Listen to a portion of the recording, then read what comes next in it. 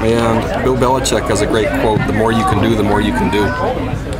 So if he can do both, he can do both.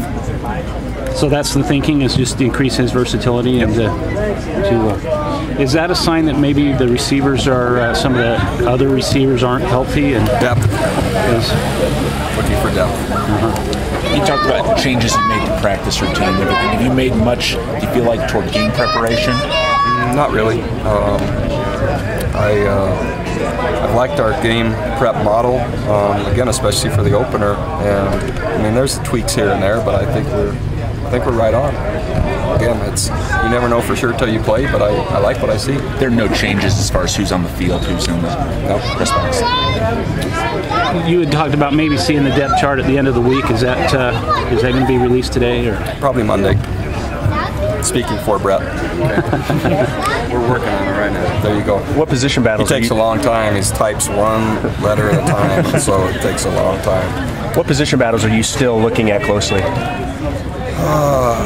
One of the guard spots on the offensive line. Possibly our buck linebacker spot.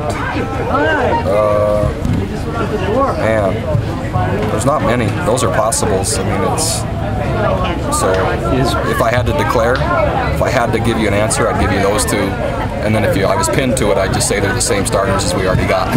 Who are you looking at buck linebacker? Manoa Pakula right now is backing up Brandon Ogletree because Brandon's been a little bit banged up. So it's really the backup spot for Brandon to articulate it better. Has Spencer Hadley won the job at strong side linebacker? No, he and Alani are both still doing a nice job. So, but if I had to say today, it would be Spencer. So again, if I have to declare, it's the same. But could you see both? Probably.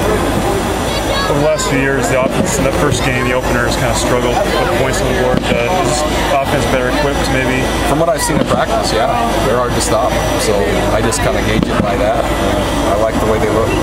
Have you done anything to make sure helmets stay on better this year with the new rule change? Yeah, there's the top buckles are drilled in, so you can't undo the top ones. So it only leaves the two bottom ones, and we've done our own study, and the best two chin straps that are the deepest fitting are on every helmet. They only have a choice of two rather than all the multiple ones that they've been choosing from before. Did Cameron Comer offer any reason why he basically stopped attending practice? Yeah, personal reasons. He and I met in advance, and so that's kind of private and personal, obviously. Hope to get it back. How has Robbie Buckner looked? Good. His first rep in one-on-one yesterday and the day before, he intercepted a pass. So he comes out and acts like he'd been here the whole time. So it's nice to have another player out there with some experience and some maturity and at a position where we run those guys a lot. So yeah, he's did a nice job. Micah Hanneman's listed at second field corner behind Jordan Johnson, but Buckner will be in that mix too. Is Mike Hake someone you use at corner? Possibly, yeah, boundary corner. Well, we were waiting. You just eager for the kickoff to get here? Everybody is. There's still more you can do to get ready. No, we can still do a lot more in terms of mental preparation, but it's time to play. And players know that, I know that. And so the trick is to make sure that you structure practice in a way to really be leveraging the areas you need to work. And so, that's what our job is every day as coaches, to make sure the format helps us get better. Justin kicked a little more than I know you don't like being asked about it, but it looks like he's still on track. Obviously, that's where we are.